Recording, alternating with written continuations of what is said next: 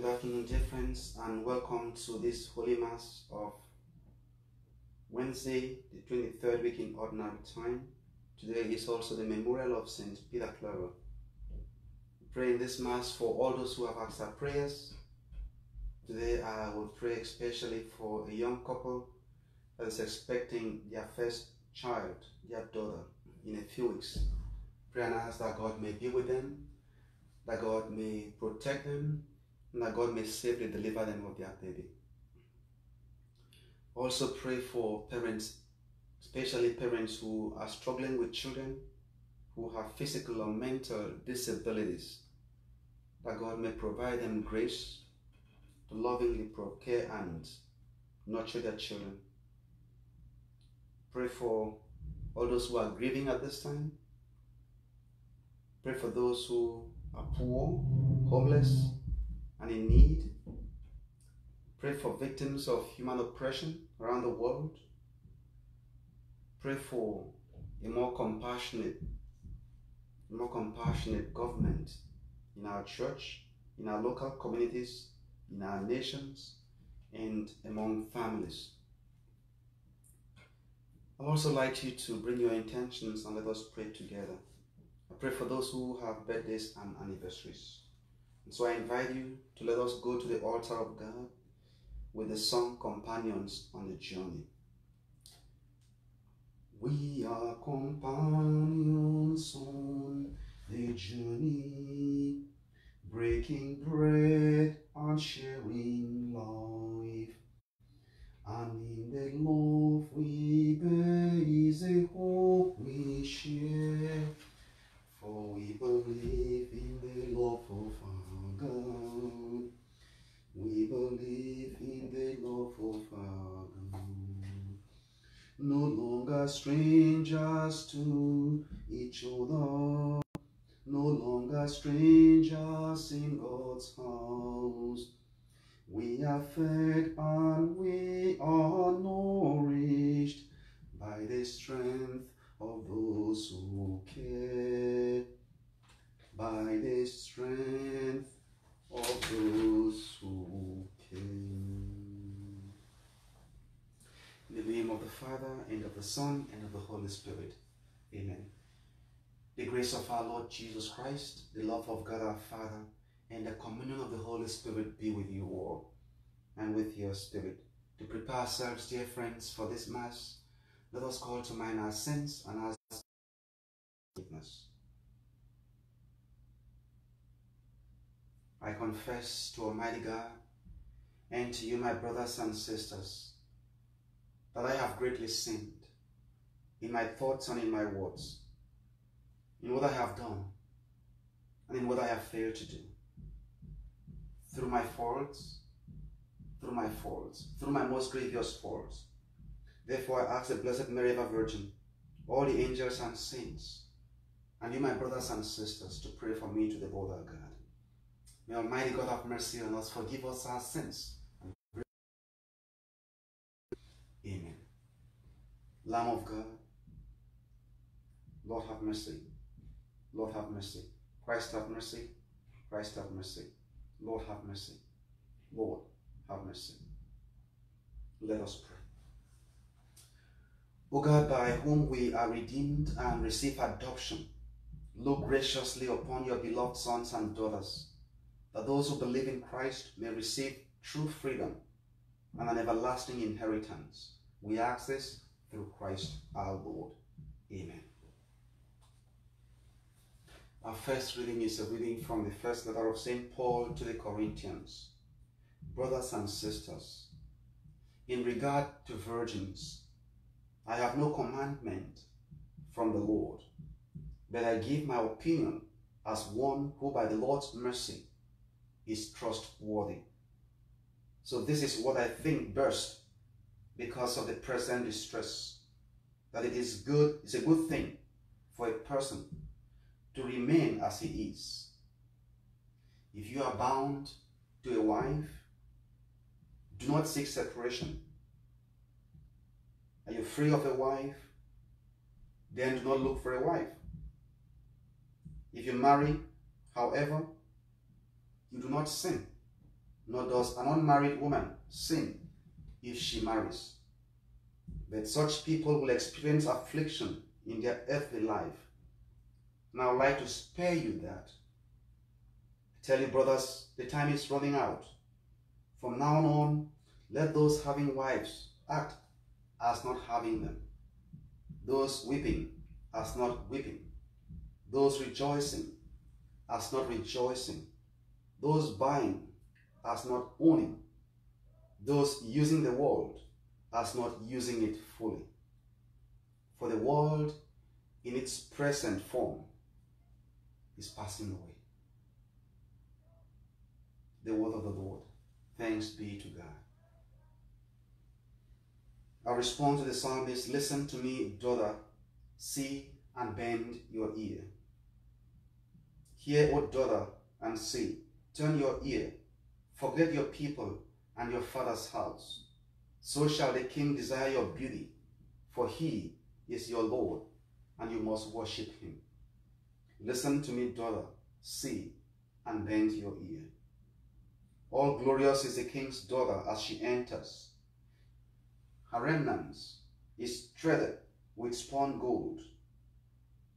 In embroidered apparel, she is born into the king. Behind her, the virgins of her train are brought to you. Listen to me, daughter, see and bend your ear. They are born in their gladness and joy. They enter the palace of the king. The place of your fathers, your sons shall have. You shall make them princes through all the land. Listen to me, daughter, see and bend your ear. Alleluia, alleluia, alleluia, alleluia. Rejoice and leap for joy. Your reward will be great in heaven. Alleluia, alleluia. My sisters and brothers, the Lord be with you and with your spirit. Reading from the Holy Gospel according to Luke. Glory to you, Lord. Raising his eyes towards his disciples, Jesus said, Blessed are you who are poor, for the kingdom of God is yours. Blessed are you who are hungry, for you will be satisfied. Blessed are you who are weeping now, for you will laugh. Blessed are you when people hate you, and when they exclude and insult you, and denounce you as evil on account of the Son of Man. Rejoice and leap for joy on that day. Behold, your reward will be great in heaven, for their ancestors treated the prophets in the same way. But woe to you who are rich, for you have received your consolation. Woe to you who are filled now, for you will be hungry. Woe to you who laugh now, for you will grieve and weep. Woe to you when all speak well of you, for their ancestors treated the false prophets in this way. The Gospel of the Lord. Praise to you, Lord Jesus Christ. My dear friends, it's always a blessing and a joy whenever we have the opportunity like this to celebrate this sacrament of God's love and to listen and be edified and just be nourished by the power of God's word and sacrament. And so I hope that this moment that we share together, gathered together under God, will bring you some comfort, bring you some assurance, bring you some peace, inspire some hope, and maybe just give you one more reason to keep pressing forward. Today I will be reflecting with you from the Gospel reading. I don't know about you. I don't like to be poor because I don't know how many people enjoy being poor. The reason we don't we don't want to be poor, is because when you are poor, and I mean material poverty in this case, you have needs that you can't afford. You have things you can't do. In most cases, you are reliant or dependent on someone else. And I don't know how many people enjoy that. So majority, I'm sure majority, if not a big number of people, don't enjoy being poor. And sometimes that's why we work so hard. We want some level of control. And what money does, even if it doesn't bring everything, is that we feel a certain level of control that I can access and pay for the things, the services I need. Be my insurance, my family's insurance, pay for a car, own a house where I can stay and not be homeless, be able to nourish my body with good food and my families.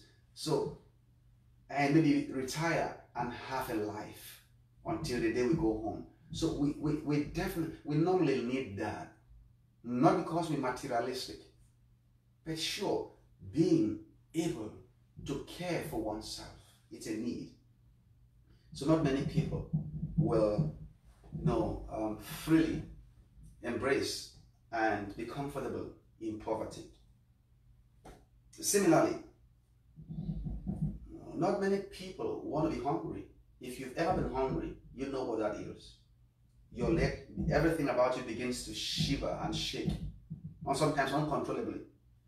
You become irritable, angry, upset at everything. Your ability to even listen and comprehend is impacted by that.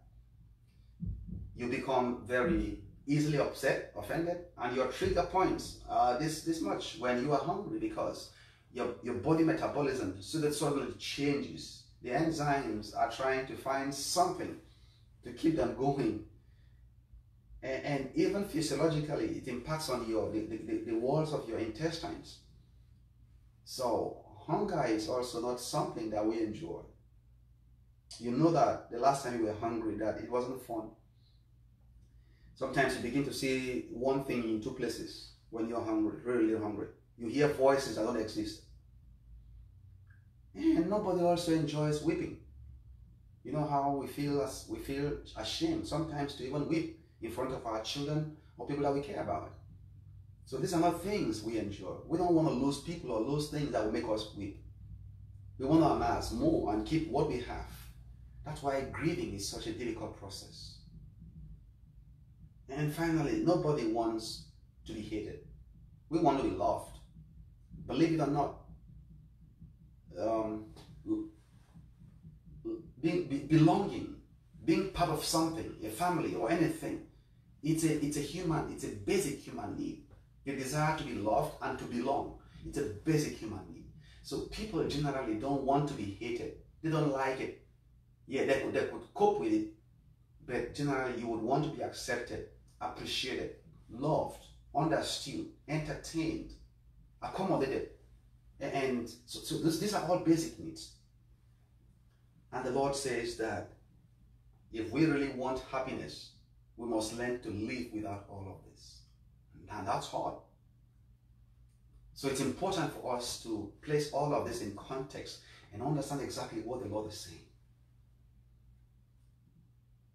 The Lord is not saying here that if you had a good job, give it up. If you had a bank account, go give it up.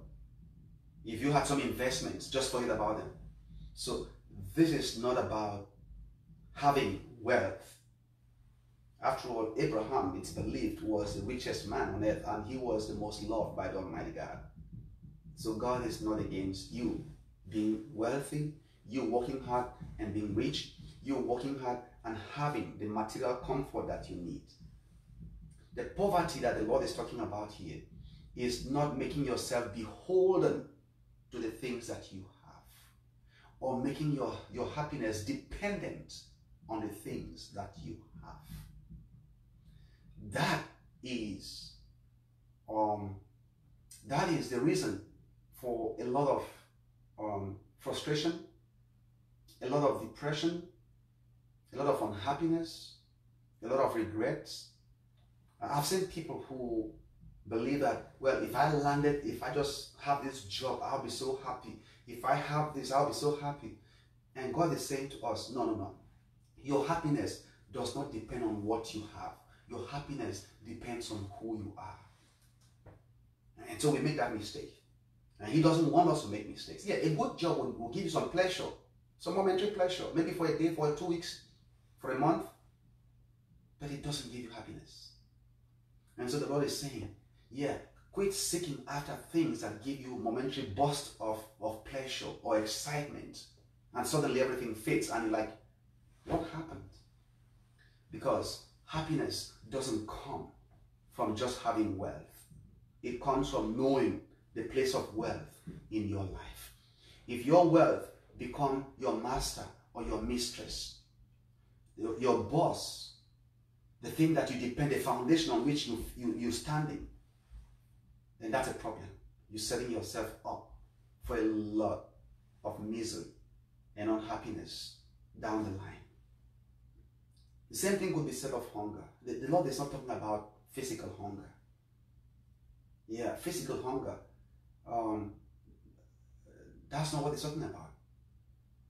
But the Lord is saying, remember what he said somewhere else. To make this make sense, I like to place something else that he had said. He said, man does not live on bread alone. Man does not live on bread alone. The mistake we do very often, in the words of St. Paul, is that for some of us, our stomachs have become our gods.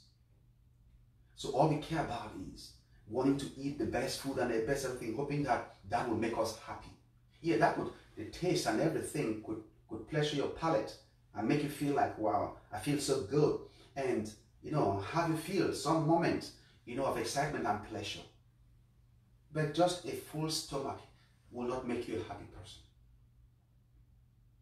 Unless you learn to feed on that which makes you happy, which is the Word of God and the sacrament, the Eucharist of Jesus Christ. So when the Lord says, man does not live on bread alone, yeah, bread is valuable, it's important. But the real thing that can fill you and give you the enduring sense of joy and happiness, it's when you feed on the Word of God, like Jeremiah, and when you feed on the Eucharist of Jesus Christ, like what he said to the apostles. So God wants you to be hungry for him. In the words of Saint Augustine, it says, God, you have made us for yourself. We will never be filled. Our hearts are forever restless until we are fed and nourished by you, until you fill our whole self, because we were made for everlasting life. That means nothing temporal can satisfy. The Lord says, blessed are you who are weeping now, for you will laugh. Yeah, so this is all, doesn't have to be taken literally. But there are too many people who believe that they're happy today, only because they have all of the material things on earth. The Lord is saying this to you, that unless we learn to, the weeping here is, sometimes the sadness that we feel when we lose or we give away things that we have sacrificed. Giving away anything means you lose something, and for some of us, that's why giving is so hard. We can't endure the pain of being generous. We can't endure the pain of losing something that we have to make others better. And until you are able to learn that sense of detachment, where the things you have only serve what you might call an instrumental value, meaning they are to be used to do good, and that you can let go of some of the things you have to make others better, that may make you feel a sense of loss and grief, that wow, okay, if I give away $1,000 or $500 or $100, that's something that I've lost. It's not coming back, at least not in that sense. So it is that sense of grief that stops most people from ever giving. They fear to feel that I just lost $100. Wow, you didn't lose it, you invested it. And finally, we all want to be loved. Yes. But the Lord is also saying this. Don't depend so much on the opinion of people and how everyone is praising you. People may praise you because they don't know who you are fully, completely. They're praising you for what they see. God says, focus on what he sees, because he sees everything. Yeah, people may give you praises and sing all you and say all the good things about you, only because all they see are your actions. God sees your action, your motivation, and my motivation. And God is saying, if we pay too much attention on just the physical that is visible to people and forget about the motivation that is internal to us and to God, we might get the praises and acclaim of people, but we lose the reward of eternal life. And so it doesn't matter what you're doing today. Purify your motives, purify your intentions, and let God guide everything that you do. When you do all of this, these are the things that will make you and bring me real and true happiness of blessedness. So we pray, dear friends, that we may learn from God every day to seek true blessedness and true happiness. It does not depend on all these material things. It depends on us understanding the principles that the Lord Jesus lays out for us today. And I pray and hope, dear friends, that as our ears listen, the psalmist said, listen to me, daughter, see and bend your ear. I hope you would listen and bend your ear and take to heart these principles that God is laid out for your joy, for your happiness, for your blessedness, and indeed for your contentment. As always, I'd like to end all of my reflections by reminding you that you are the delight of God Almighty. God loves you very much. The Lord be with you and with your spirit. Let us pray. In the table of God's word and in this Eucharist, the Father nourishes his people with his beloved Son. Let us pray to our loving Father for all the needs of the world.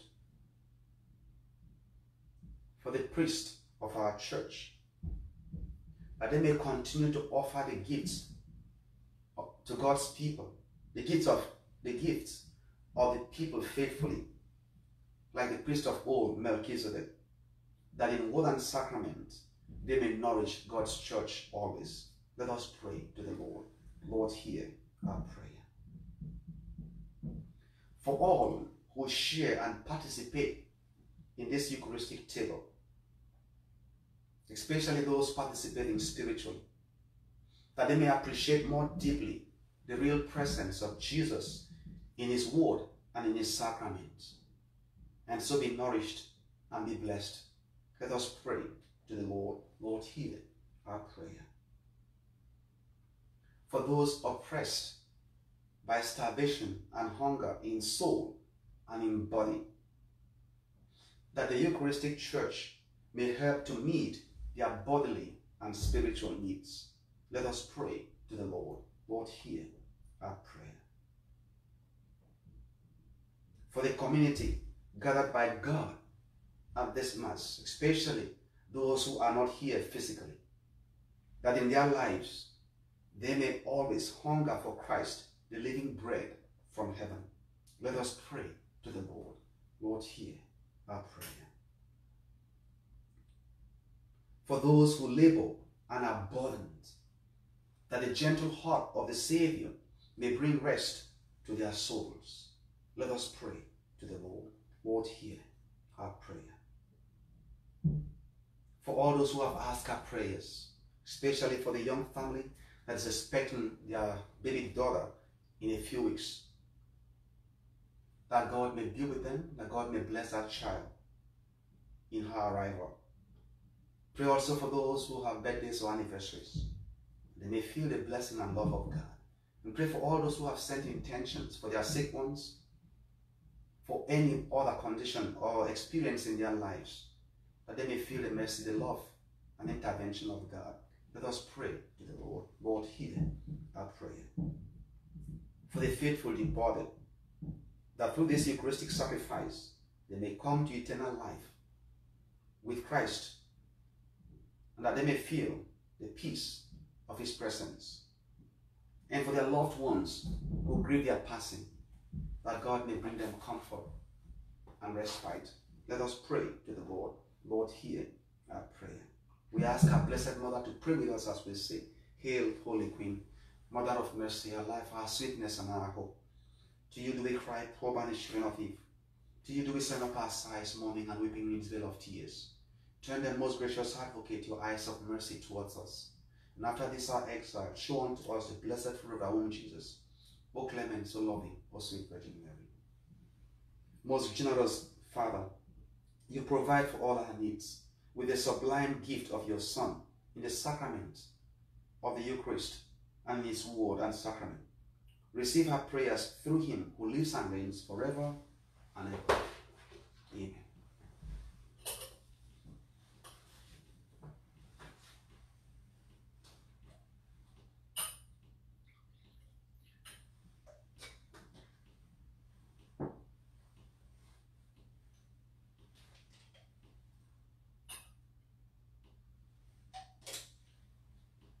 Blessed are you, Lord God of all creation, for through your goodness we have this bread to offer, which earth has given and human hands have made.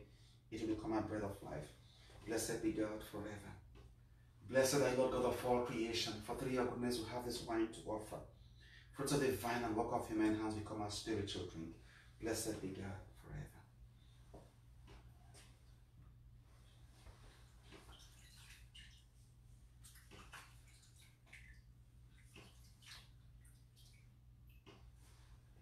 Pray, my beloved sisters and brothers, that my sacrifice and yours be acceptable to God, our Almighty Father. May the Lord accept the sacrifice at my hands for the praise and glory of his name, for our good and the good of his holy church. Amen. Let us pray.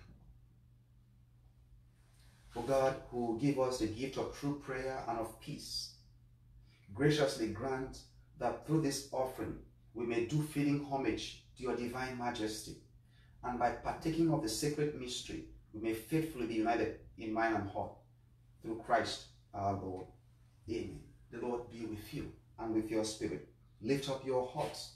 We lift them up to the Lord. Let us give thanks to the Lord our God. It is right and just. It is truly right and just, our duty and our salvation, always and everywhere to give you thanks, Father most holy, through your beloved Son, Jesus Christ, your word through whom you made all things, whom you sent as our Savior and Redeemer, incarnate by the Holy Spirit and born of the Virgin, fulfilling your will and gaining for you a holy people. He stretched out his hands as he endured his passion, so as to break the bonds of death and manifest the resurrection. And so with the angels and saints, we declare your glory as with one voice we acclaim. Holy, holy, holy Lord, God of hosts, heaven and earth are full of your glory. Hosanna in the highest. Blessed is he who comes in the name of the Lord. Hosanna in the highest. You are indeed holy, O Lord, the fount of all holiness. Make holy therefore these gifts, we pray, by sending down your Spirit upon them like the dew fall, that they may become for us the body and blood of your Son, our Lord Jesus Christ. At the time he was betrayed and entered willingly into his passion, the Lord Jesus took bread. Giving thanks, he broke it, gave it to disciples, saying, "Take this, all of you, and eat of it, for this is my body, which will be given up for you."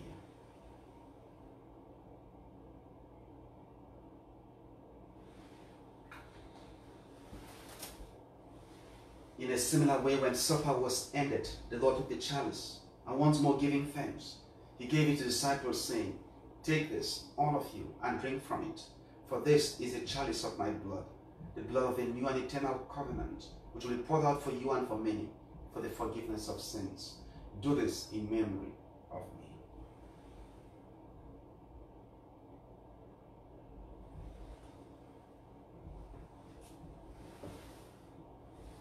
With the first acclamation, let us proclaim the mystery of our faith.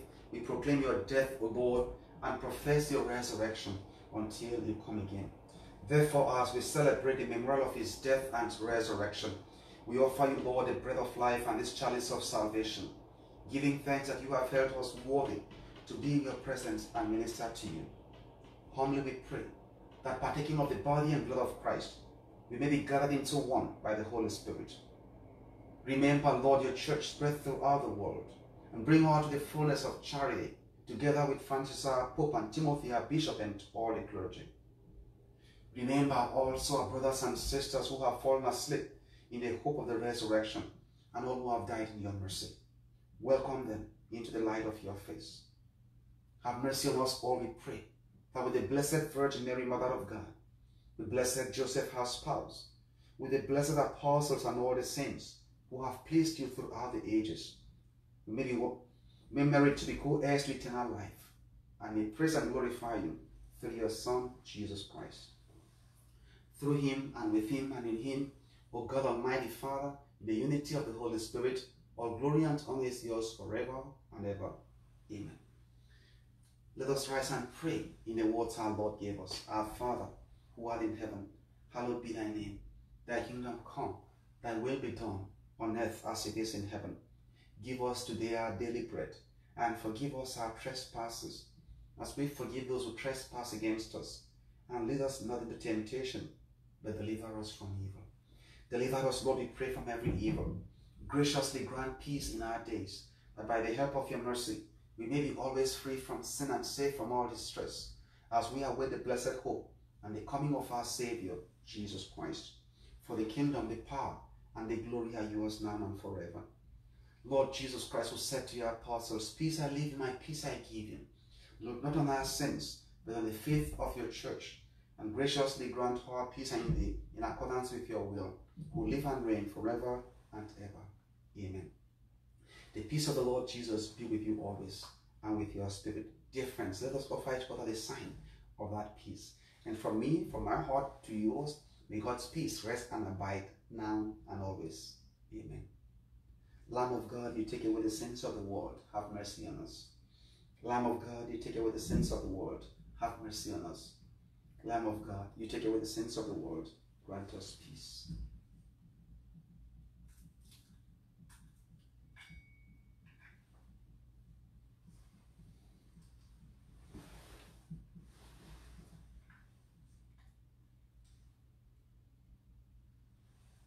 Look up, my sisters and brothers, look up and behold the Lamb of God.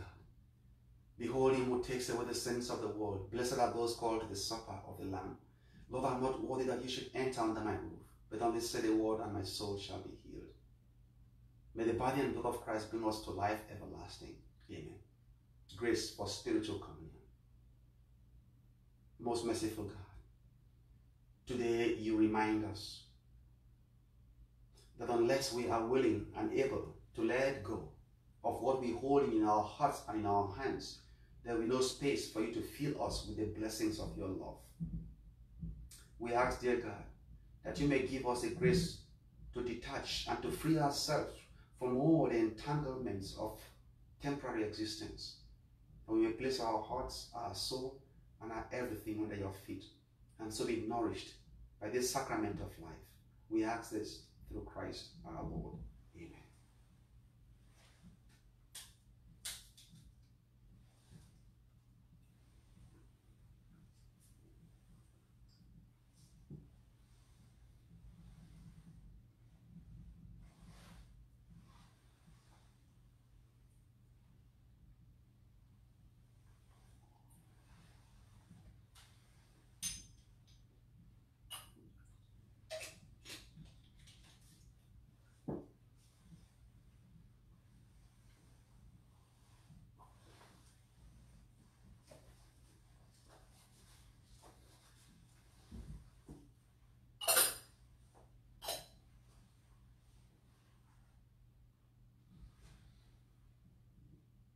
Let us pray. Grant that your faithful, O Lord, whom you nourish and endow with life through the food of your word and heavenly sacraments, may so benefit from your beloved Son's great gifts, that we may merit an eternal share in his life, who lives and reigns forever and ever. Amen. Prayer to Saint Michael the Archangel. Saint Michael the Archangel, defend us in battle. Be our defense against the wickedness and sins of the devil. May God rebuke him, we humbly pray.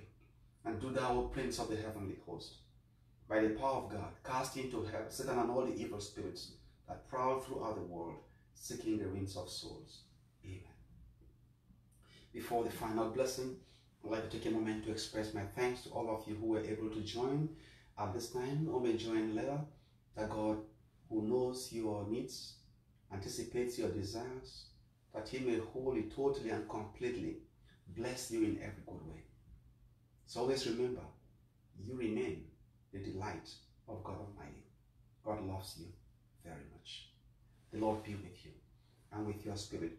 Through the prayers of St. Peter Clever and our Blessed Mother, may God bless and keep you, the Father, the Son, and the Holy Spirit. Amen. Dear friends, this Mass is ended. We go forth in peace to love and serve the Lord. Thanks be to God. We're going to sing How Great Thou Art. O Lord my God, when I in awesome wonder consider all the worlds thy hands have made, I see the stars, I hear the rolling thunder, thy path throughout the universe display. Then sings my soul, my Savior God, to thee. How great thou art, how great thou art. Then sings my soul, my Savior God, to thee.